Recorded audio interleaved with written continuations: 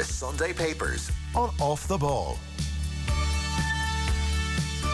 Welcome along, Joe Molloy with you this afternoon. We're looking through the Sunday papers. We'll start with the Sunday Independent. A picture of Sene Nwopu tackled yesterday at Donnybrook. Simply outclassed is the headline, which pretty much captures Ireland 15, France 56 yesterday. And also beneath that, Pep denies he failed to give Cup due respect. The accusation being he made 8 changes and therefore didn't take it seriously enough. But they were 2.5 days on from Dortmund, so that's his response to that. The Star then, they go with quad hike. Ziyech ends Pep's tilt at history books. And then above that, Paul Pogba. It's what I want. Paul Pogba says Harry Pratt here wants a whopping £500,000 a week sterling to sign a new deal at Manchester United. Read the room, Paul. So he'd be Manchester United's highest paid player by a distance. It seems Mino Raiola has let Real Madrid, PSG and Juventus know that is the cost of Paul Pogba's services, £500,000 per week. The Sun then, going with Chelsea's win against Manchester City. Sad Pep's 4-trophy dream is shattered, and above that, Ole title still on. Ole Gunnar Solskjaer believes Manchester United can still pull off title miracle. He says stranger things have happened. Sunday World, Klopp out, ? Essentially, this is owing to Hansi Flick confirming this weekend he is going to switch to the Germany job at the end of the year. So Kevin Palmer says that Bayern will test Klopp's loyalty to Liverpool. I'd be surprised if Klopp was tempted. Bayern is not really his type of job, is it? He's more underdog, in so much as Liverpool are underdogs. Sunday Times, City dream shot down. Chelsea Ziyech scores goal to end Guardiola's hope of quadruple, and De Bruyne limps off as well. Also, they have England and Spurs fear over Kane ankle injury. Jonathan Northcroft. Kane's ankle has been just an ongoing thing. I can't remember when he first damaged his ankle, but every couple of games or every couple of months you see Kane go down. There was a game a while back and he went down and his ankle was really bad and he just plays on. I think he's one of those lads that now has an ankle that he rolls all the time and just has to deal with it. But they'll see how he is. Basically, the swelling was enormous and they had to wait for the swelling to go down, and they're going to run a scan today. So that's where Harry Kane is. The Observer, they go with Ziyech as well, celebrating. This is Chelsea's 1-0 win yesterday. Chelsea were good. I know Man City obviously are getting criticised, and Pep is criticised for his team selection, but I thought Chelsea were excellent. Really, really good, and they'll be in the hunt for Champions League, I suspect. And then the Mail, your quad's gone. And again, it's Ziyech celebrating Chelsea triumph, and Pep fires back at critics. Oh, beneath that, Peter Canavan. Philip Lanigan has a very good interview with Peter Canavan inside. Peter Canavan turning 50 was the hook for it. But one of the newsworthy lines is that Canavan says, I know other counties have been training. I mean, shock horror, say the rest of you. But Peter Canavan here says, I know Tyrone are not one of the teams that have been training. I'm well aware there are teams that haven't been caught that have trained together. Most people would say there's a lot of hearsay, but I know teams have been training together. But he says not happening in Tyrone. So that is where we are. Johnny Ward, racing journalist, is with us. Brendan O'Brien from the Irish Examiner as well. Gents, you're both very welcome. Hi, lads. Good morning, Joe. Just to start with that back page on the Sunday Independent, Ireland, Brendan, given a reality check, I think that tends to be the phrase that's used across the board here. You know, Shane McGrath in the Mail on Sunday, Ireland 15, France 56. He says, even allowing for a 2-tier Six Nations, this was a thoroughly demoralising beating. And it was really. Lots of self-inflicted pain and then plenty dished out by France to boot. And the gulf there is huge, isn't it? It is, yeah. I mean, the self-inflicted part is absolutely true. You know, there's a couple of the early tries in the first half that you just look at and you go, this is not the game you need to be doing that. You need everything to be going really well. But self-inflicted or not, you take them away, they were still looking at a 22, 23-point beating, you know, if those little margins had gone their way. And, you know, there's a lot of talk during the week from the Irish team on the back of that defeat of Wales, 45-0 in Cardiff last week, that, you know, they weren't bigging themselves up, but they were, you know, we've trained brilliantly, we're as fit as we ever were.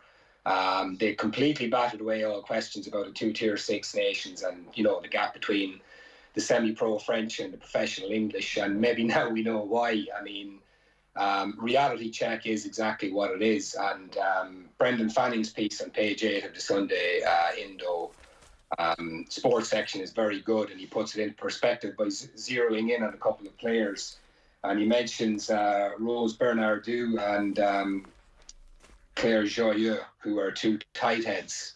The first of them being a colossal. I mean, it was mentioned in commentary yesterday by Hugh Cahill and I think Fiona Coughlin. They were saying just how physically big and powerful the French tight head was. And Brendan compares these girls who have come through playing rugby from 7-8 years of age, going up against a Lindsay Peat, who's 40 years of age and has had a fantastic career in basketball and GAA. But the whole 10,000 hours thing, so many of that Irish team have made a transfer from basketball and Gaelic football and other sports, and they're amateur. The French are semi-pro. So, you know, you look at those kind of things, and, you know, that's not to take away from what the Irish players have done by crossing over. You know, they're a fantastic bunch, but it really does put into perspective, you know, it's amateur against semi-pro. And it really does kind of put the focus back on the IRFU now. I mean, where do we go with the women's game in this country? I would say there's a moral case of we have to get to a situation where they are semi-pro. They have to be given a chance. I mean, you're just putting them out as cannon fodder against an England or a France or a New Zealand or a USA down the line. Like, the moral case, and this is across a lot of sports now, are female athletes. To be the best, they have to have the best conditions that the rest have as well, and they don't currently have that. Yeah, Shane McGrath picks up that point in the Mail as well. The Welsh are dreadful. This is a championship shaped by professionalism. That means there are only 2 countries that can compete for this championship until other unions react. And given the carnage wrought by COVID-19, there are plenty of reasons for them not to do so. But there is a future for this team and this sport on a level playing field, and it's up to the Irish Rugby Union to even it out. It won't be easy or quick, but it will require investment and support and trying to absorb what nourishment there is in a defeat like this. So that's Ireland and rugby, and they play Italy next weekend in Donnybrook now. That game's been moved from Parma for COVID reasons, so they have a chance to at least finish 3rd in the championship, which wouldn't be all bad. Well, Joe, just on before we move on, I mean, we had information earlier a month or so ago. CJ Stander is retiring pretty much unexpectedly. You know, what's CJ Stander? I don't know, but, you know, an average central contract, what, 300,000 or 400,000 euros. I mean, the best player in the English squad, Emily Scarrett, is reportedly on £30,000. So that's one professional men's contract. That could cover an awful lot of the women's game. And we've had a lot of, you know, pundits talking about how professionalism isn't the only answer. It goes a lot deeper than that. But that's one professional contract for men's rugby. We go an awful long way towards that women's team. Yeah, that's a fair point. Johnny, another sporting organisation that needs to get its act together is the FAI. So I'm going to hold this up here. This is the Post Plus, and it's a picture of the Irish team returning from Italia 90. The headline is After the Goal Rush. And it's David Snade here, 2 pages in the Post Plus, giving, I think, a really good sense of where Irish football is and what it's trying to do across pages 2 and 3 here. I appreciate lots of listeners will be saying, oh my God, no, not more grassroots talk and not more Irish football talk. So we won't spend all day on it, but it's a very good piece, and it gave me a really good sense of where grassroots football is in the country and what we're trying to do and where the FAI are trying to get to over the next number of years. 2025 is when they say we're going to really see the fruits of all this. So give us a sense of the piece from your perspective, or what aspect of the piece you want to focus on. Yeah, I actually spoke to David this morning, and I think his line was something of the effect of, you know, it's 3,000 words, but it could be 6,000 words and we still wouldn't have the answer. And I think, and I'm not doing the piece a disservice here, you'll read this piece and you won't be much wiser, and you may not be any wiser as to what Irish football does to sort itself out, because there just isn't an easy answer here. It is such a complex issue, and it's kind of convenient to make, you know, John Delaney sort of that era sort of a scapegoat, because and that's referenced in the piece, that, you know, resources weren't really kind of managed properly and whatever, and we are where we are now because of a dysfunctional Irish football family. But there's a lot more to it than that. You know, he references the Jack Charlton documentary, and I think, you know, any of us who watched that couldn't but be moved, not only by the dementia of Jack Charlton, but also by a sense of nostalgia. And he says psychologists say nostalgia has greater appeal when the current situation is bad, and right now it's very bad. The failure on the stage of international football runs deeper, starting at the fault lines of Ireland's sporting structure that could take years to repair.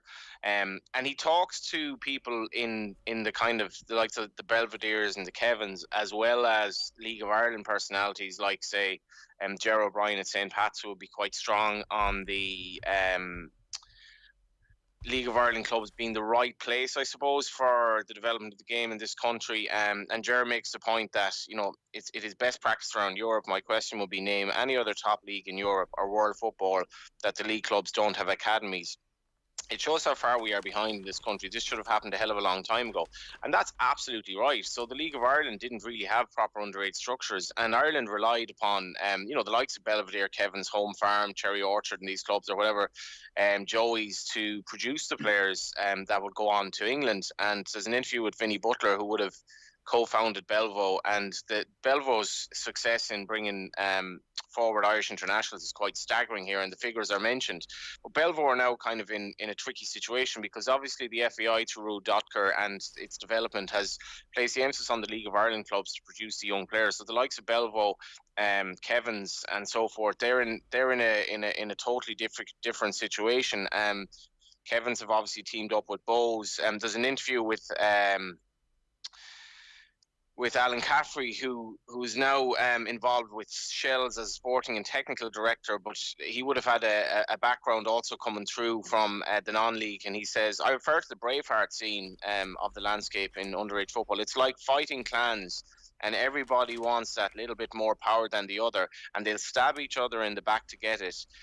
They certainly won't work together. Where are we now? We're kind of in a bit of a no man's land. It's toxic. The SFAI, the FAI, and the leagues fighting against each other. And obviously then there's the background of the trimmed FAI board. And there's an interview with John Early, who would have been involved in the old regime, and he departed. He chairman of the Schoolboy Football Association, which is the umbrella body for regional leagues with 900 clubs around the country. He resigned from the FAI board in the wake of the John Delaney stuff in 2019. The FAI has now put forward 2 motions of no confidence through Dotker. So there's a lot going on. Obviously the FAI is trimmed down, but I think this piece does a very good job, because it speaks to, say, Jack Byrne and Stephen Bradley. Stephen Bradley, I mean, there's great lines, a really good anecdote about how Alex Ferguson came over to basically sign up Bradley, and Alex Ferguson was due at the house in 15 minutes. Bernadette Bradley was beginning to worry, but not because the Manchester United manager was on his way. They were well acquainted by this point. Bernadette from Jovestown in Tala was already on first name terms with the 3 men in charge of the biggest football clubs in England, as well as Ferguson. Arsenal's Arsene Wenger and Liverpool's Gerard Houllier were in regular contact. It was 1999, and Stephen, her 15-year-old son, was the most sought-after prospect in Ireland. This was the year United did the treble, and Ferguson has always had one eye on the future. He wanted Bradley, a gifted midfielder, to be part of it at Old Trafford, but as Ferguson got closer to the house, there was still no sign of Stephen. He was on a street nearby playing football. That's a lovely anecdote in itself, because I remember talking to Johnny McDonnell about when he was involved in Belvo, and he asked the Belvo under-15s how many of them had a football at home, and only half of them had. So the days of the street footballer is kind of gone, and that Bradley story actually belongs to another era. But it also belongs to another era in the sense of Bradley got a professional contract by 16. He was a millionaire by 18. Now that is staggering, but in the sense of the Irish footballers who now come through, and David references this, we have become an absolute irrelevance in the Premier League. The days of the Charlton days, where the Liverpool team and Man United with Roy Keane, it was very common for Irish players to have a big role in the Premier League.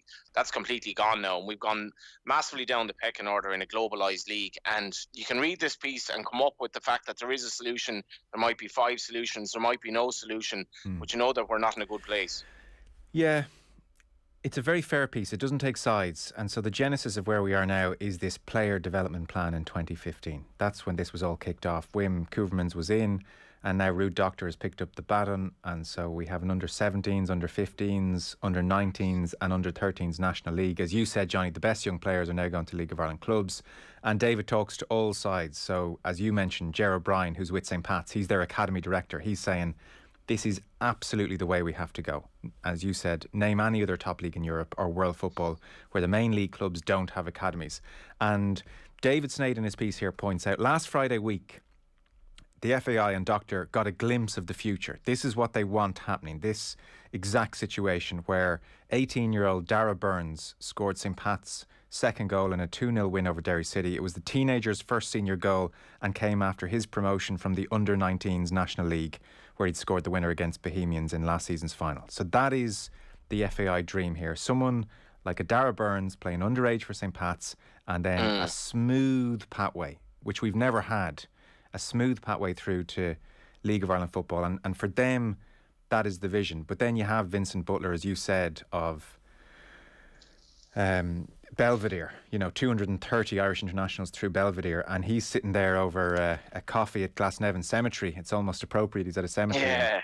Yeah. He's saying, like, we're goosed here. He said, the FAI are systematically destroying a club like Belvedere. It makes no sense. We have had no under-14 or 15 team in 2020 or 2021 seasons. We'll have no 14s, 15s or 16s in the coming seasons. He says the League of Ireland are taking 480 12-year-old boys at their next intake. That's astonishing. There's nowhere near that number of players who would be in any circumstances elite, particularly at 12 years of age. And you have John Early from the Schoolboys Association saying, there needs to be somebody who understands the kids here want to play football, GAA, rugby, other sports, instead of having to decide at 12 to go into a League of Ireland academy, and on it goes. And the other point, Johnny, and this is maybe a key point, and Brian Kerr, I thought, hinted at this in the fallout of the Luxembourg game, it comes down to money. So you have Vinnie Butler there and you have Belvedere, who have a track record, and you have these League of Ireland clubs who have never been the most stable of entities.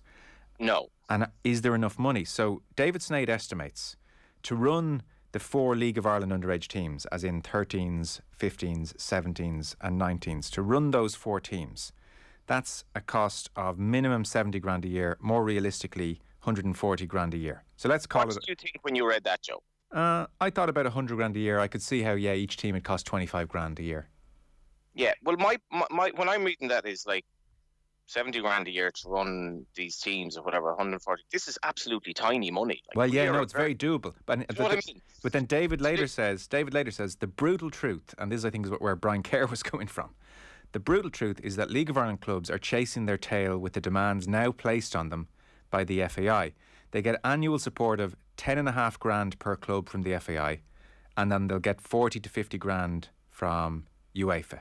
So let's call that 60 grand. Now, if it's going to cost 140, or certainly a minimum of 70, there's already a shortcoming there, and you just worry in 10 or 15 years' time, will David Sneyd be writing the piece why the League of Ireland clubs were ill-equipped to bring the next generation through? And we're hearing horror stories of not enough footballs or not enough kit or not enough time or not enough money for coaches. Like, we need to be damn sure here, the government, the FAI need to be damn sure here that the League of Ireland clubs can bring the players through and they're resourced enough to do it. You made a good point there about how layered this piece is and how it doesn't necessarily take sides. And just before that piece that you read out there, those couple of sentences, he quotes Liam Carney, who would have been involved with Molloy United last season with John Caulfield. He's now gone back with Cork. And the big thing is to have people here who are respected in their jobs. One of the big bugbears of mine is when I hear clubs saying they don't have to pay any coaches and they are all volunteers. How is that a good thing? How will we go forward with this if people trusted to teach players aren't respected for the qualifications they have and the experience they have in the game? And that's a very good point, because in general, if I want to kind of, show my colours here, I do think it should be the League of Ireland's ambition to bring the players forward in a structure that kind of can have a pyramid structure that brings like the likes of Dara Burns to play for St. Patrick's and score against Derry City in a professional, situation. But it's incumbent on the likes of Belvedere to develop these players, but obviously Belvedere would profit from bringing these players forward, and that's what sustains a club like Belvedere. I'm not necessarily sure that having powerhouses at that level around Ireland are the way to go. And as much as Belvedere are disenfranchised by the route the FAI is taking, I think that is kind of inevitable.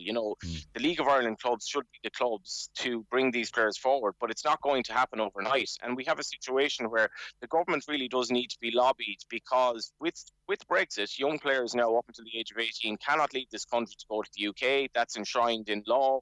So there is a situation where you look at Omoba Medele, who's interviewed, the Norwich sensation. He's interviewed in the Irish Times. He came through non-league football and bypassed the League of Ireland to go straight to Norwich. We now have a situation where he won't be able to do that. He'll have to stay in Ireland, and he has to join the League of Ireland club ideally to be able to bring him forward.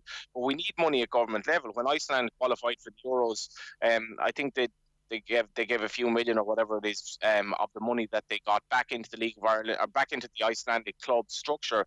Whereas in Ireland, obviously, with the FAI, any money that we accrued from these tournaments just needed to fill a hole elsewhere. So there's a bankruptcy of money in Irish football, and money will be required. But like when I'm reading a figure of 70 grand, 140 grand, this should be just ticking boxes. That should not be big money at all at League of Ireland level. But it is, because it's been bankrupt for so long. The FAI hasn't been able to give it much money, and hopefully there will be people in government and in opposition parties reading this, because we have a massive opportunity in this country, but we do need to develop a football industry which we've never had. Yeah, I agree with you. I mean, there'll be people listening saying, hang on, we've just bailed out the FAI to the tune of 30 million. Doesn't our tax money need to go elsewhere? Brendan, you're taking all this. It's a very good piece, very nuanced. The Belvederes of the world are very sore. They're very disenfranchised. They're very unhappy. The League of Ireland clubs are trying to get to grips with this. Next 10 years, that's what the FAI are saying. 2025 certainly actually is far less than 10 years. I'm giving them 10 years. They don't even want 10 years. They reckon 2025 is when we'll see the fruits of all this. Yeah, and look, strategic plans are great and everything, but that basically leaves us with 4 years before we can make any sort of judgment on it. We have to go with the evidence we have now. I love the symbolism of Vinnie Butler actually eating a rocky road as opposed to a chocolate eclair. I think it's in a graveyard. Yeah, exactly. Yeah, I feel like David bought him the rocky road deliberately. No, I'll get it, Vinny. I'll get it. It's just too good to be true, But I mean, when you look at it, when you step back from it, and it is a brilliant piece and it's well written.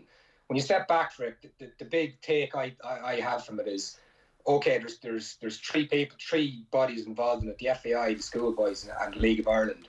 And we're what, 6 years down the road with it now. Nobody's happy. So what they've done is they've taken the power away from the schoolboy section, who are absolutely up in arms about it. So they're completely unhappy.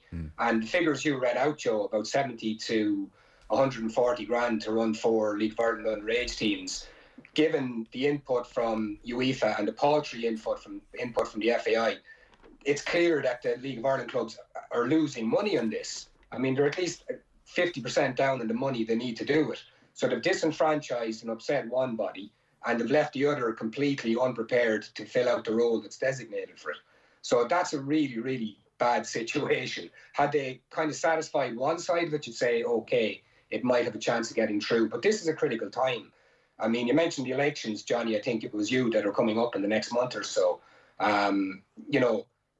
This is culture change we're talking about here. And culture change depends on, there's very finite windows for this sort of stuff to happen. And what happened with the exit of John Delaney and the new FAI in inverted commas, this is the chance for that to happen. Rude Doctor leaving is another kind of stick or twist moment. How does that work? So these are the days that will define it. And if it doesn't happen now in the next couple of years, like you say, Joe, we'll be here in 10 years' time and we'll be reading a David Snade piece thinking, where did it all go wrong? So it has to happen now. And given the mess that the FAI is in, given the money that isn't there, and everything else with the pandemic, it's like the piece, like you said about the piece, Johnny, it's a brilliant piece, but it doesn't have any answers because there aren't any easy answers as yet. And it's kind of discouraging to read it and kind of go, nobody clearly still 6 years down the line has a clear answer as to where we go. Yeah. Johnny, brief final words. You mentioned the Andrew Omobamidele interview, page 8 of the Sunday Times with Paul Rowan, making a real impact at Norwich. He's played the last couple of games. He'll be in the Premier League next year. Came through at Leixlip. His coach, Kenny Molloy, remembers him at 9 years of age. Didn't even have a pair of boots. Made his way eventually over to Norwich. Mother, a human rights campaigner, Mija Nivrin. Father, Nigerian. I was born and raised in Ireland. My mum was Irish 100%. They've taken care of me. I'm 100% Irish through and through. We suspect he'll be involved in Stephen Kenny's summer get-together. So another promising player coming through. And there's a sidebar on a generation now of Irish players with Nigerian heritage doing great in the game. This is something that absolutely fascinates me, Joe. I wish we had 2 hours to talk about it, really, rather than 2 minutes. And I'm obviously conscious that we have a lot to get through today. But I was talking to Anil Reynolds during the week, who's obviously involved in Ireland under 21s. I knew he was very much a fan of this kid. And we were on the LOI Central podcast or whatever. And I said to him, what Irish players, are you really looking forward to? And then I said, can you spell them? Because I knew that the names he was going to mention are not traditional Irish names necessarily. And I'm over Medeli and has just made an unbelievable, impression already at the age of 18. But I was walking through Galway City because I was down to the Galway United match on Friday, and as I was walking through the city on Friday, I was immediately kind of greeted by, people around Ayr Square or whatever, and Galway trying to, get through the pandemic and see who's around. But there were a bunch of 6 or 7 black kids kind of in a group together, and it got me thinking how these kids are integrating into society. Like, do they integrate very easily, or will it take time? Do black kids hang around with black kids and so on? And I suppose my point is that the sons of immigrants have made an unbelievable impact in football. And I was referencing this in relation to Galway United as well, because we had Wilson Waweru, Carlton Obazunu, Mikey Place, Francie Lamboto, who've all come in and made a massive impact at Galway United. And the figures for me, because I'm trying to figure out, why are these, sons of Africans and sons of Nigerians, and why are they making such a big impact? Because the figures can't be that high for these kids. And this is Paul Rowan's piece today, where he says, much of this has been driven by the economic boom and the Nigerians coming into Ireland, but it is still an extraordinary haul, given there are only 17,000 resident Nigerians in the country, according to the 2011 census. Now, that's probably changed, but these kids are making an unbelievable impact. And this piece actually kind of looks into why they might, and some of it is to do with background, and that maybe they have to kind of prove themselves more in a society that's a little bit different for them as a black kid growing up. But our future in Irish football is going to be so reliant on these kids and the progress that they've made. And I suppose a final point on it, I spoke to Johnny Glynn, who would have won the FAI Cup with Galway United back in 1991 this morning. I was just asking him in terms of the sort of figures in Galway. He said we have 3 kids with African heritage at under 19 level and 5 at under 17, and that's in Galway alone. And every League of Ireland underage team photo that I see now, you always have like a young black kid, and I'm really, really proud to see this. I think the integration is something maybe that we haven't looked into that much. Do kids mix as freely, or do they mix more by their background or whatever? That's obviously a long story, but you'll see more and more Irish teams with young black players. And it gives me great pride to see that, because I think it's something that we've done quite well, but probably haven't really spoken enough about how well we've done it and how well integration is. Yeah, I agree with that totally. I really do. Sport is at the cutting edge of integration as well. It's one of those great arenas where it happens, and we're headed towards a very multicultural team, and you're seeing those first generation kids come through in all facets of Irish life. The arts as well, it's exploding, and it's as you said, Johnny, beautiful thing. Truly no place for young men. Something totally different. Don't have to spend much time on this, but I mean, if the face of Irish football is changing rapidly, the face of snooker is not changing at all. This is just extraordinary, and it's a short piece. Like I said, we don't need to dwell on it. Ben Bloom in the Telegraph. Basically, the World Championships are starting, and it's all the same names. So he says tennis is Federer and Williams. Football is Ibrahimovic, American football is Tom Brady, but for ageing talent defying their years, there is no rival to snooker. He says attempting to predict the winner of the World Championship is not only an almost identical task to a decade ago, but remarkably it's not too dissimilar from the turn of the century. Ronnie O'Sullivan, who first won the title in 2001, is a top seed. John Higgins, the man he beat 20 years ago, is ranked number 5. Neil Robertson, Mark Williams, Sean Murphy, Mark Selby, Stephen Maguire, Barry Hawkins were also present in 2001 and are still among the game's top 12 players. Right now, snooker truly is no sport for young men. Just one player in the world's top 16, a 21-year-old, has turned professional in the past decade. One player who's turned pro in the past decade is in the world's top 16. The class of 92, O'Sullivan's, Higgins and Williams are approaching their 30th anniversary as a pro on tour. So pretty extraordinary. Now, they are all saying, Brendan, Judd Trump is saying it and Barry Hearn is saying it. They're saying in 10 years' time, at least half of the top 16 will be Chinese, that is coming. Barry Hearn says that. But like for the last 20 years, you were on fairly safe ground tipping Ronnie. You certainly were. I mean, there's a few obvious things to say here. You know, playing snooker is not the same as playing quarterback in American football or tight head prop in rugby. You know, you might get a touch of tennis elbow from raising a glass of water. But it is quite astonishing for a sport to have this kind of consistency. And, of course, this comes in the back of Ronnie O'Sullivan's claims last year about the dearth of talent coming through. And in true Ronnie O'Sullivan fashion, he basically went in with a 2-foot tackle on the youngsters. And then following that, if you remember, Cork's Aaron Hill beat him in, I have it written here, is the European Masters. So, you know, there is a bit of background to this, but it is quite astonishing. And, you know, snooker hasn't changed. I mean, it's still refreshingly the same sport that we all tuned into when Dennis Taylor won back in the day.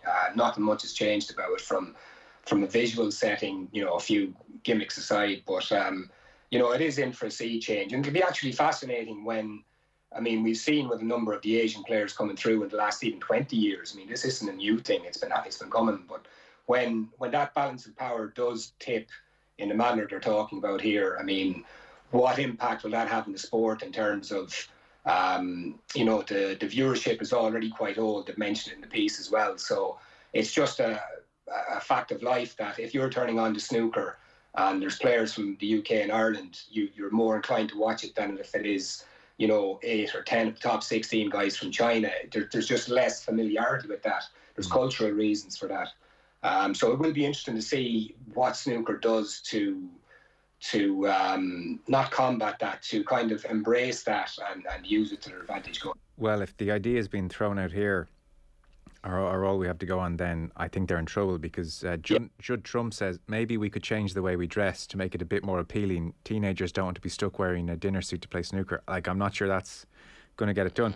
I guess, Johnny, the way snooker might look at it is, well, if 8 of the top 16 in 10 years are Chinese, that's 1 billion eyeballs we suddenly have. Snooker will be bigger than ever. It just won't be here.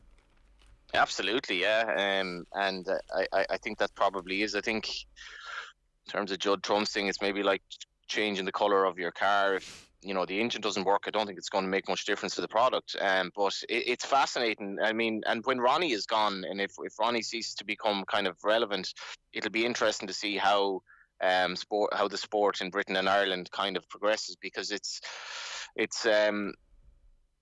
I think one of the issues with this is, and I think cricket may have a problem with it as well, is just people's attention spans and their ability to watch something so long with so little happening. And it's a problem in racing as well. Why would people go to a race meeting when in half an hour the sport takes place over a minute and a half? You know, so this is going to be a big issue. People don't have the attention span to sit down and watch a football game without spending half of the game on WhatsApp or on Twitter talking about it. Just don't have the attention span anymore. These are probably people in their 30s and 40s. So whether the kids or tomorrow have the attention span to watch a snooker match that takes place over 2 days is something that I can't answer. No, it's true. It's always striking, I find, Brendan, lately, when you're flicking around on your phone and you've got your laptop open and you're channel hopping and suddenly you come to a game of snooker. It's like time is standing still. Like, you have to almost resubmerge back into this pace of life. So I don't know. I mean, would you sit there and watch? But then again, if you get into it and you get a really good snooker match, I mean, the reward is there, but getting into it's tricky. But I find that, Joe, even if you expand that out, if it comes to a Wimbledon or a Tour de France or some of the, say, minority sports that we... Golf, it's very true, golf as well. Golf is a perfect example. For me personally, if I don't get into those tournaments on day one, I cannot get into them at all. So if the Tour de France and Sam Bennett is doing something, I couldn't pick up on it last year. I just couldn't get involved. It's the same with Wimbledon. For whatever reason, I miss the start of it every year. And I just can't get myself into that place. And that happens on a microscopic level every time you put on a football match or a rugby game. I think, you know, I've got into the habit of just putting the phone in a different room. It has to be done. Like Johnny mentioned, cricket fan. I mean, God be with the days when you were a student or whatever, you could actually spend 5 days watching the cricket.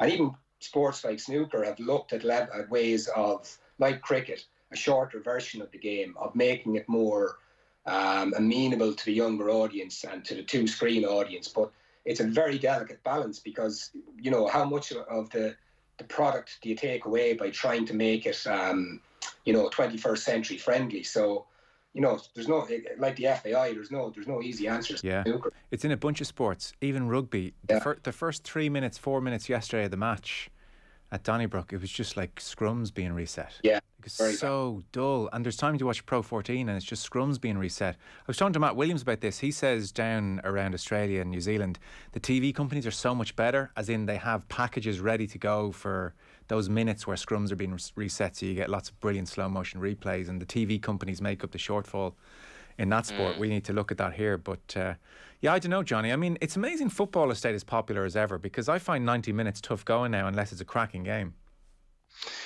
Well, that's alarming, because football is the sport, and I think we're probably somewhere around the bracket of middle-aged men, are we? We're getting there. We're getting there. So what about the kids who've been brought up on their phones? Which I wasn't, in fairness. My first smartphone was, a few years ago. My first mobile phone was when I was 19. But the kids who've been brought up through social media and been on their phone much of the day, are they able to watch a League of Ireland game for 90 minutes?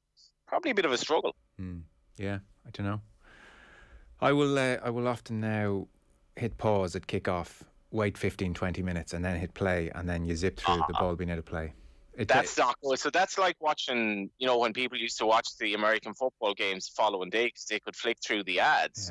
Yeah. Or, maybe the housewife who wants to watch her show now, but she won't watch it live because she's just so annoyed by the ads that she'll watch it the next day, and she can get her salacious gossip or whoever, But it's like, I'm always minded of Tommy Tiernan when Luke Ming Flanagan got him to, back in the day when, Ming was like a kind of a joke politician before he actually became the powerhouse that he is, and he wanted to do a bit of a fundraiser in Galway, so he got Tommy Tiernan to organise a comedy, gig for Ming's supporters and to raise a few bob. And Tommy Tiernan was like thinking, what would Ming's supporters be like in those days? And he said they were probably at home on the couch smoking, watching the snooker. I was like, I wonder could they watch it now? Yeah. Well, so that's how do we get onto that? Oh yeah, snooker. Sorry, yeah, we were on snooker. So that's page 21 or page 19 of the Sunday Independent. There's lots of horse racing coverage, Johnny, across the papers. I guess as a racing journalist, you're happy to see this. There's Tommy Conlon paying tribute to Rachel Blackmore. David Walsh is looking at how Irish racing is leaving English racing in the shade and not coming up with easy answers. And I know you like Dennis Walsh as well, talking to another female jockey, Sarah Kavanagh, in the Sunday Times. So what do you want to give us here, or what do you want to say here? Yeah, we never even mentioned, we have the Sunday Indo here in the front cover. We have basically the Simply Outclassed or whatever. But I think the fact that, Joe, you didn't even mention that, an Ireland women's rugby game is by far the biggest story in terms of how female sport is progressing. You didn't even bear that worthy of a mention. That's an indication of where we've gotten with this. And do you know what part of that is, Johnny? I'm just not doing that anymore. I'm not having a female, I'm just talking about the sport now. I'm not doing the what does this mean conversation unless it absolutely has to be had. I'm just so sick of it. And I don't think it's the way to interest people in sport, in female sport. Like if we keep talking about, the way to come on was not to talk about how great it was. The way was to come on and talk about how rubbish Ireland were. And that's where we need to get to, because I just don't find it. I just find it so dull. It's the same hackneyed conversation again and again and again. And if she can't see it, she can't beat it. It's great and everything. But we're there now. We're getting there.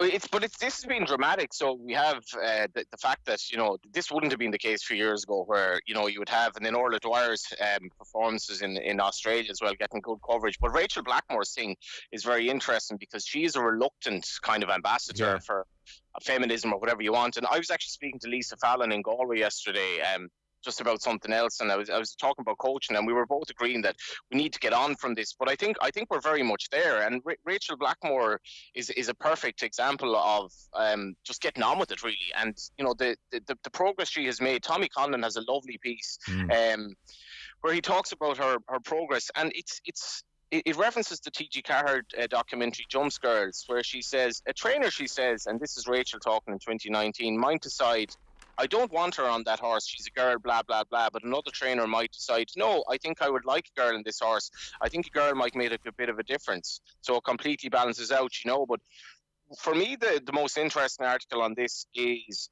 by Rebecca Myers in the Times, because she talks about the fact that female jockeys might actually be better equipped than male jockeys in many respects. And then there's an interview with Sarah Kavanagh, and this emphasises the fact that it's just very, very difficult for young jockeys, full stop, in Ireland. There are a large milieu of jockeys who are struggling for a small number of winners, and it's not really relevant whether they're male or female. It's just that the main jockeys in Ireland, they win the vast majority of the races, and there are only 4 jockeys in Ireland, female jockeys with professional licence: Rachel Blackmore, Emma Toomey, Sarah Kavanagh and Aileen O'Sullivan. So we've a long way to go, but racing's getting a lot of coverage, and I think Rachel Blackmore has had a big role in this. And then we have David Walsh talking in the Times about British trainers seek to answers to Irish dominance.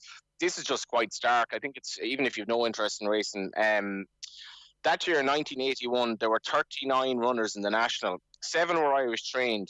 Senator McClory was the best for them, finishing 7th. And this year, there were 40 runners, 18 were Irish trained, and they made up 10 of the first 11. So British racing has some major soul seeking, and there's been a lot of coverage in the Racing Post this week about why we are absolutely battering the British in racing, and they don't have the answer. And is there no generally agreed answer? No, because David Walsh didn't have one as such either. Like, he was even saying, if you look at the sales of the last while, of horses sold for 100 grand, 79 were sent to the UK, 61 to Ireland. 12.6 million was spent on horses that stayed in the UK, 11.7 million on horses that stayed in Irish yards.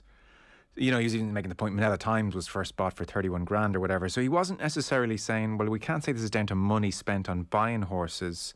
I know the prize money is better in Ireland, and that's been used as a reason. I'm not sure it fully explains it. What's your sense of why Ireland is absolutely destroying British racing at the moment? It's probably a bit like that football piece. Like, there isn't one simple answer, but to me, there are definitely some answers. At the bottom of the piece, David says, consider what the reaction would be if the English Raiders turned up at Punchestown and did as well as the Irish at the most recent Cheltenham. That would mean 33 of Punchestown's 40 races being won by the visitors. That won't happen because the British won't even come over. They're so afraid of us. But he references Belfast Banter. Now, in Friday Night Racing on Friday, we had Peter Fahey, who trains Belfast Banter. We had him on the show, and he made the point that Belfast Banter was sold back to Ireland because after finishing placed and winning a bumper in Britain, he barely covered his month's training fees. And training fees are so expensive in Britain. You might have a bumper run for sort of 2.5 grand. If you take 25% off that, then you take the cost of travelling to the races, the cost of giving a few bob to the stable hand. There's basically no money left, and this is with the horse who's winning. Right. So it's completely uneconomical to have a horse in Britain at the moment. And I probably add the fact that a bit like Kenny hurlers brought up the standard of hurling because maybe the likes of Tip, Galway, Limerick, Clare and so on had to raise their standards to get there. I think what Willie Mullins and Gordon Elliott did, they brought up standards to a huge level in Ireland, that you had to get your horse to a certain level of fitness.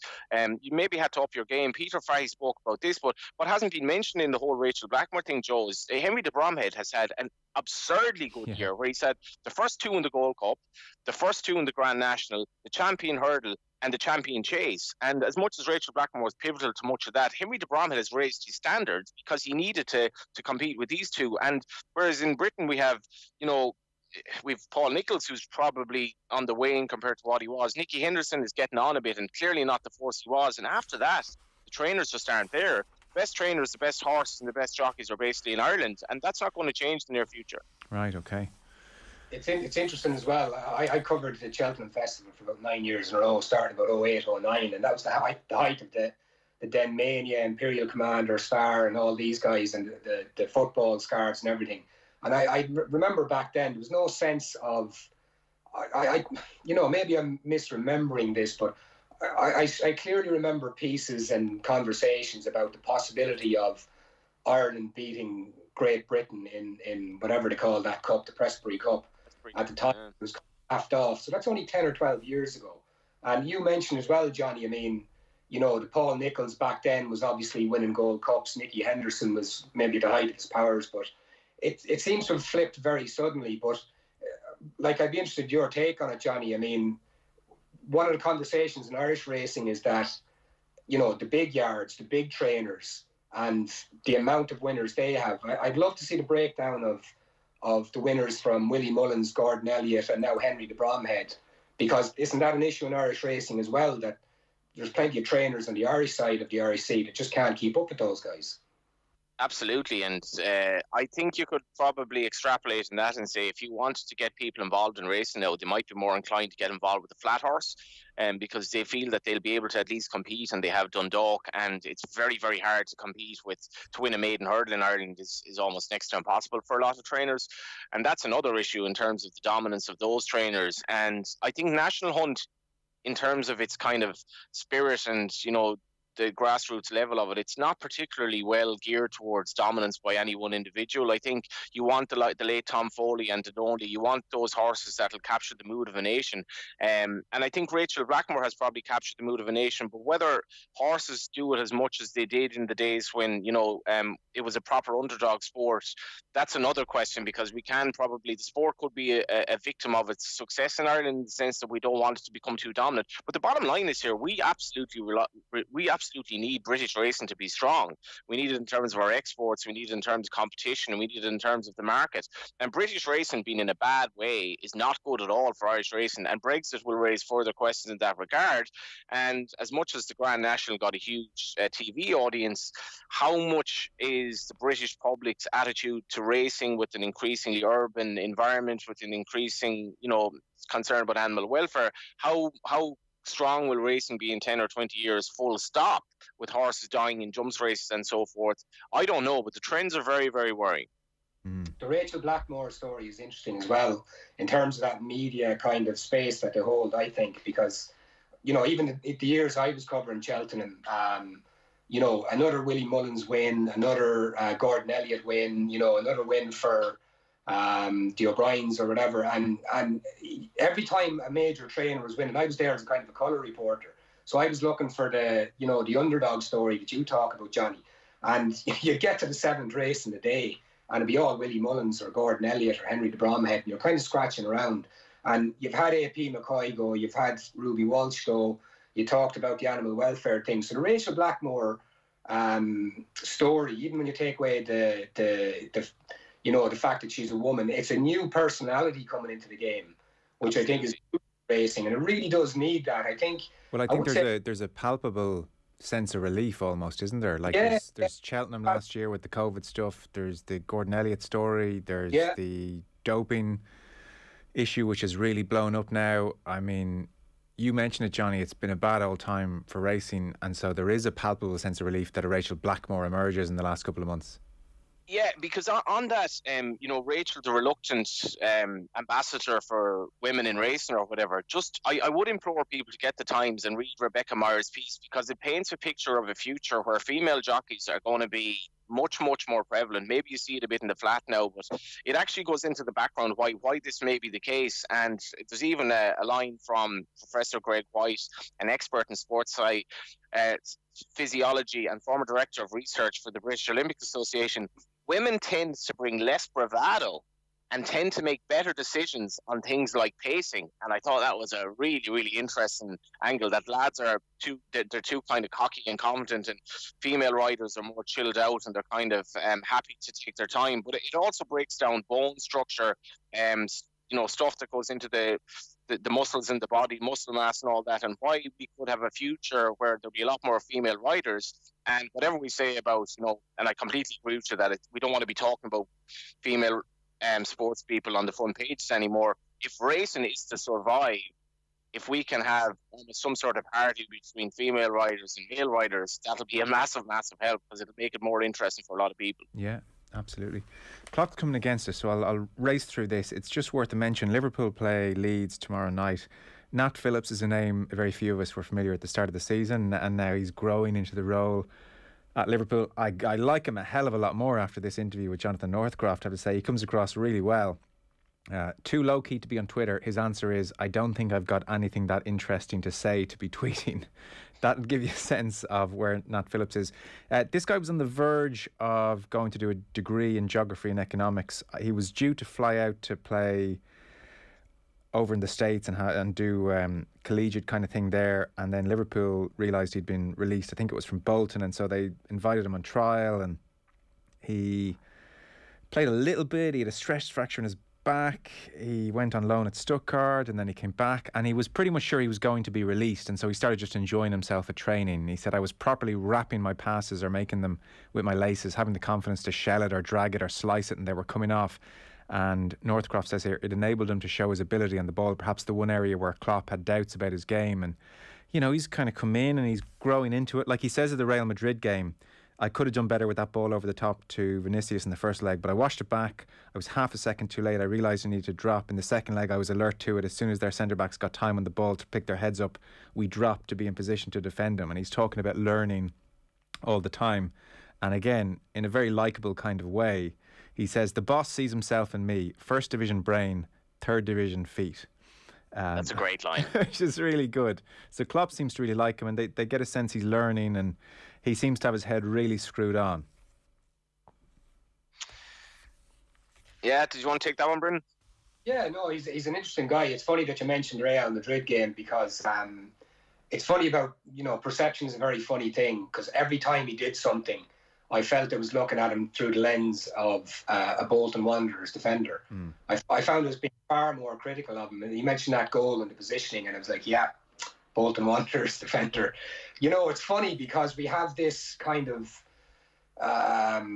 you know, we're used to now players not coming through this kind of avenue to the top of the game anymore.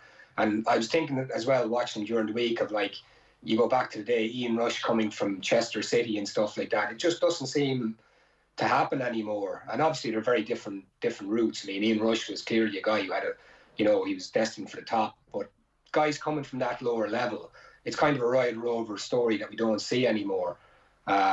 So it's an interesting one in that. And, you know, you'd wonder what's going to be the future for him when the three other lads get back fit.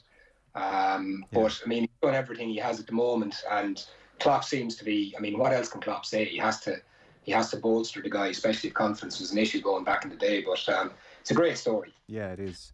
It doesn't, as you say, it doesn't happen as well. And the thing you made about the point you made about Twitter, Joe, where it's too low key for Twitter. I didn't mean to say this. I looked up. I wasn't sure if Rachel Blackmore had a Twitter account either, because that is just not her style. And like, I've done interviews with Rachel Blackmore where she is not easy to deal with. She really wants like to the message to kind of, I suppose, portray her in the best possible light, but she is really single-minded, and I grew a lot of respect for her, because she'd be conscious of what goes into interviews, and she's like, if I'm doing this, I want to do it properly. But she's had 2 tweets all year. One of them was two tweets since the start of February, so she's had no tweets since 20th of February, and her last tweet effectively was, remember Jack Tyner, the late writer, on February 6th. Twitter just isn't for her. And the Nat Phillips thing, I just don't have anything interesting to say. I think a lot of people, including myself when I was on Twitter, we could learn from that, because a lot of the time you just don't have anything to say. No. Generally, Twitter's just bored journalists, isn't it? Yeah. It's an hour feed. It is, yeah. Phenomenal fella on page 14 of the Sunday Times, Keith Higgins. Like one of the truly great footballers. 16 seasons with Mayo, 90 appearances in the league, 75 in the championship, more than any other player around this time. And really, and the picture's great, it's Dennis Walsh here with the interview. Really, it has Keith Higgins looking adoringly at his hurl, because as brilliant as he was at football, really he just wanted to be a hurler, and has been a hurler the whole way through. His father, Peter, a hurling fanatic from Mount Bellew in Galway. So basically the story, Brendan, here is, I know you picked this out and you really liked it. Higgins has played since, 2002, when he came through as a 17-year-old. Matty Murphy picked at him and said he's one of the best young hurlers in the country. One of the best young hurlers in the country, and played Railway Cup and everything else. But obviously football took precedence in our minds, but he was still playing away with Mayo. He was a dual player. He was missing, he's sometimes playing 2 games a weekend, and basically he'd retired from the football, as we know, and he'd retired from the hurling, and he's after getting a phone call and they've twisted his arm. So 36 years of age, on Tuesday night coming, Keith Higgins goes back to train with the Mayo Hurlers for his 19th season. Yeah, and what struck me reading it, Joe, was, God, the dual player thing. I've written about it far too many times down the years as well. And but we always see it through the prism of the strong counties, or at the very least a Laois or an Offaly, one of the mid-range counties in both sports. So yeah, okay, dual player. But Dennis talks about Keith's dual role status, and the start of it is perfect. The way Dennis talks about it. People who had never seen him play accepted he was brilliant. Assertion went uncontested for so long that nobody questioned it or doubted it was true. I've never seen Keith Higgins play hurling. Same. That's it. So, but I always accepted it as like, this guy's a phenomenal hurler.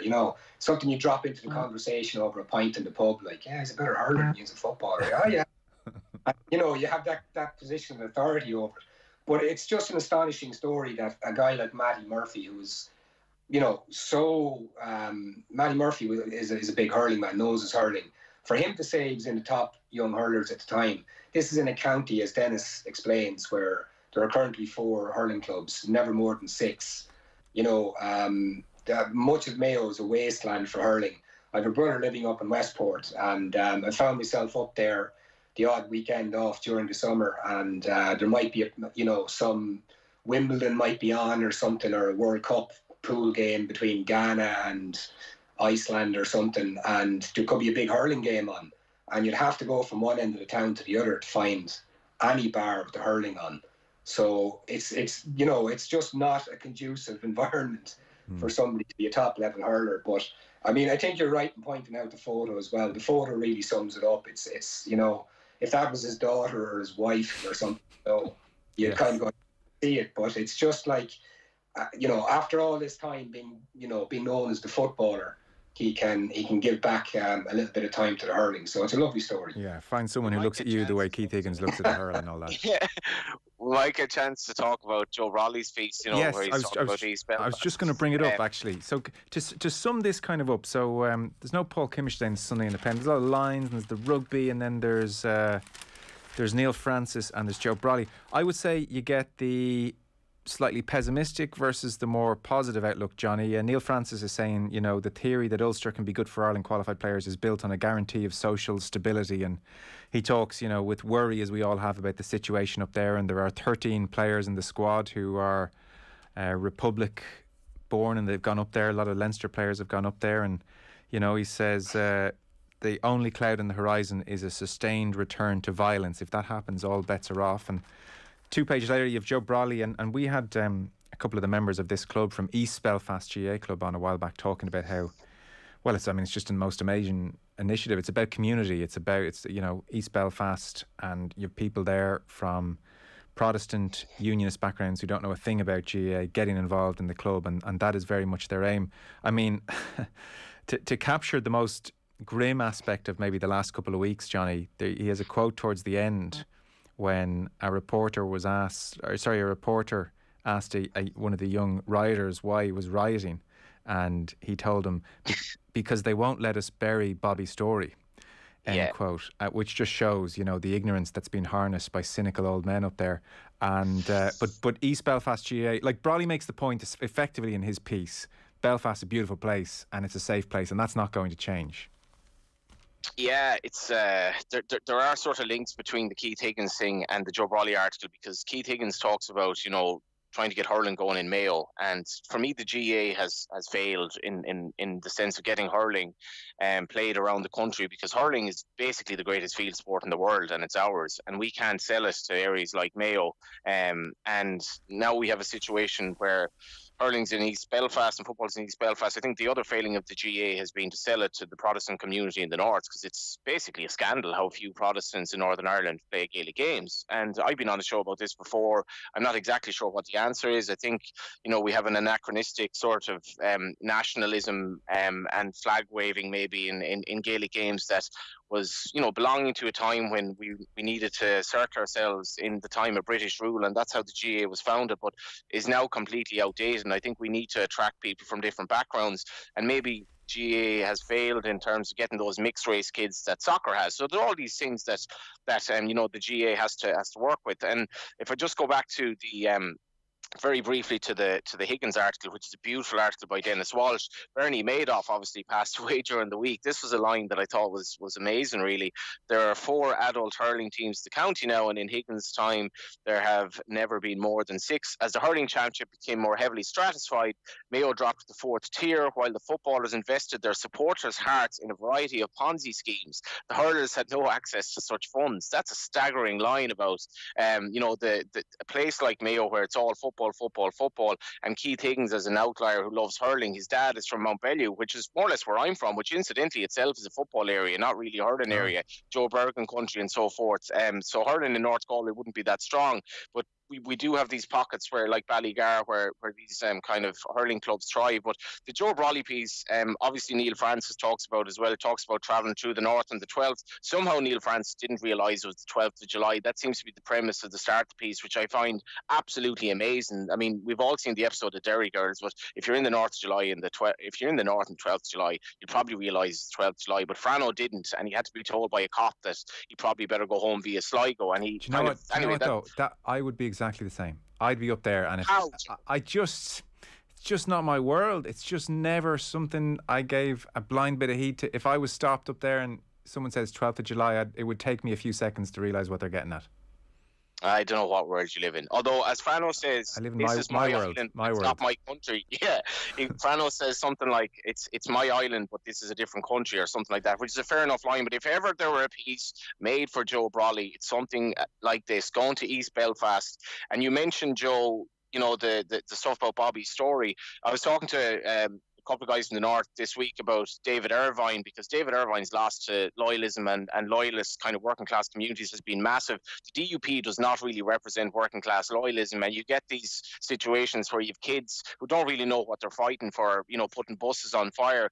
And David Irvine's sister-in-law, Linda Irvine, would have been really pivotal in a really unlikely revival of the Irish language in Belfast. But even that, I think, pales in comparison to the story of the East Belfast GA club. It has Ulster Scots, English and Irish on its crest. It has people who didn't even know what a GA pitch looked like playing camogie and football for the first time. It is a beautiful, beautiful story, and it's brilliantly written by Joe Brawley in page 12 of the Indo, and I think it definitely it's one of these pieces that'll just put you in good form after a couple of weeks that wouldn't put you in good form about the future of Northern Ireland. Absolutely, and not without its challenges, Brendan. I know we spoke to one of the founders last summer. There'd been a bomb threat, and so idiots in the community were trying to destabilise it, but they haven't managed to do it, or haven't been successful. Dave McGreevy here says, we don't care about religion, traditional politics. We don't ask who you are or what you are. This is about people getting to know each other and building communities. In the end, that's the only thing that really matters. Yeah, and what I like about, one of the things I like about the Joe Brawley piece is the perspective that he gives it. Like, he doesn't shy over the background to all this. There's a quite sizable chunk of the article towards the end where he goes into basically the ethnic cleansing that happened in the Harland and Wolff shipyards back in the day, of Catholic workers, or what's the phrase he used, of rotten Protestants who would have been sympathetic towards their Catholic counterparts. People basically being run out of the shipyards, jumping into the river to get away. I mean, we've seen things like that escalate in Europe in the 20th century to greater degrees as well. And he also had a story which I'd never heard about, when he talks about his mother was the mayor of Limavady. She turned on the Christmas tree lights in the Burnfoot, causing great upset in the Loyalist village. She was heckled as she made a speech about peace and the importance of Christ's message, and no sooner had her back been turned than a local man emerged with a chainsaw, and to huge cheers, cut a 30-foot tree to the ground, ruining it and smashing the coloured lights. That's almost 20 years ago, he says, matter of fact. That's the 21st century, you know, that's 2000 and something. Yeah. So it's a very good perspective, and yet, like you say, Joe, this is a very positive piece, and he's basically saying we're not going back to those days. I mean, those days are gone, and you know, we've all seen the news coverage of the youngsters in the hoodies and the not so youngsters in the hoodies and the burning bus. But Brawley, who lives in Belfast, I believe, still, his case is, you know, we're not going back to those days, and the East Belfast Club is a great example of it. And East Belfast, of course, Tiger Bay and all that, with Carl Frampton, who had his fight there a couple of years ago, is another great example of somebody who has that knowledge and that common decency to kind of, you know, make little but a lot of the fact that he will wear, you know, a Northern Ireland jersey one day and an Antrim GA top the other. And, you know, as we know, in Northern Ireland, symbolism is so important. And Johnny touched on that as well, with the GA's kind of background as well. And I found it interesting in recent weeks. We're not far beyond the 50th anniversary of the scrapping of the ban on foreign games. I was kind of disappointed that we didn't see more of it in the media, and maybe from the GA itself, and maybe the pandemic had something to do with that. But, you know, I thought it was a good opportunity for the GA community to kind of look back on what was. Maybe it's the fact that the ban was on its way out through much of the 60s, but I just think maybe we could have another look at where we've come from, and the element of flags and all that, and national anthems, and the naming of GA grounds is another potential a sore spot for people in the Protestant community who might want to get involved in the game. But I'm also wary of the fact that I'm a Southern Irishman, and I don't really know a whole lot about that and the sensitivities on the ground. Yeah. Fellas, really enjoyed that. We're out of time. Johnny Ward, racing journalist, Brendan O'Brien and the Irish Examiner. Thanks so much, guys. Appreciate it. Cheers, Thanks, lads. Joe. The Sunday Papers on Off the Ball.